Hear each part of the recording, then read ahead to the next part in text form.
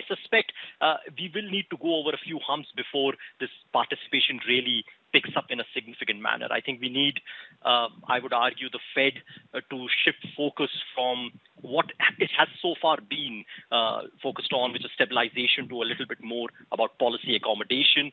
I think to get, especially emerging markets, a lot more confident that we are going to stay here on rates and in liquidity support for a long period of time to come.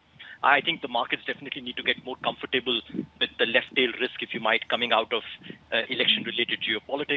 That might not happen all the way till elections, but I suspect the markets, even before that, will probably start to factor in the probability that if it is election-related calculations which are driving this risk, then they are a kind of bit time-defined rather than strategic in nature.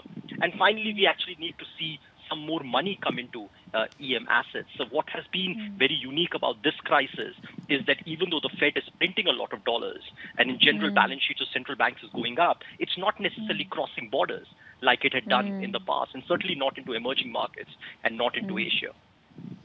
Yes, we had a guest earlier on from Aberdeen Standard Life, fixed income, Samir, who said that even if EM credit does see money coming in, a lot of the money would be directed towards dollar-denominated EM assets and not local currency EM assets. And so, when does that positioning change?